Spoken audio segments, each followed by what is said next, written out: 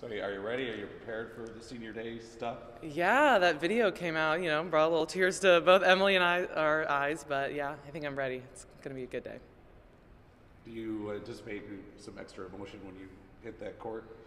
Yeah, I think it's the last time being out there, and I feel like we're going to have a really great crowd and everything. And yeah, I think when that final buzzer sounds, it's going to get kind of emotional. So not prepared yet, but hopefully, well, I'll be then.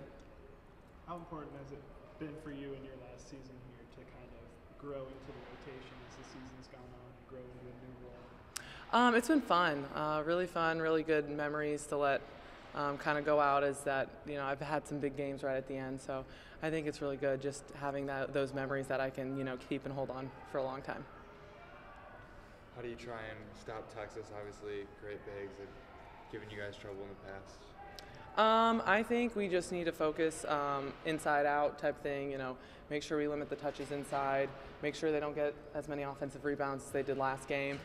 So yeah, just keeping them off the boards, making sure we know our attention to detail, who we're sagging up off of, who we can't give up open threes to. So just attention to detail. Coach said he kind of challenged you to be the leader that this team needs.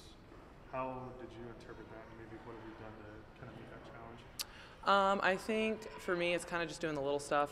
He always talks about that you don't have to impact the game with your stats, your points, things like that. So just showing that the younger kids that you can go in a game and impact based on just bringing energy off the bench, getting those extra boards, those extra blocks, just the little things. It's not always about how many points you put up on the board. So I think it's just me, letting the younger kids know that this is like setting an example of this is how you can impact it, even if you're not having a great shooting night. So what's it mean to have Emily go out with you on senior night? Really great.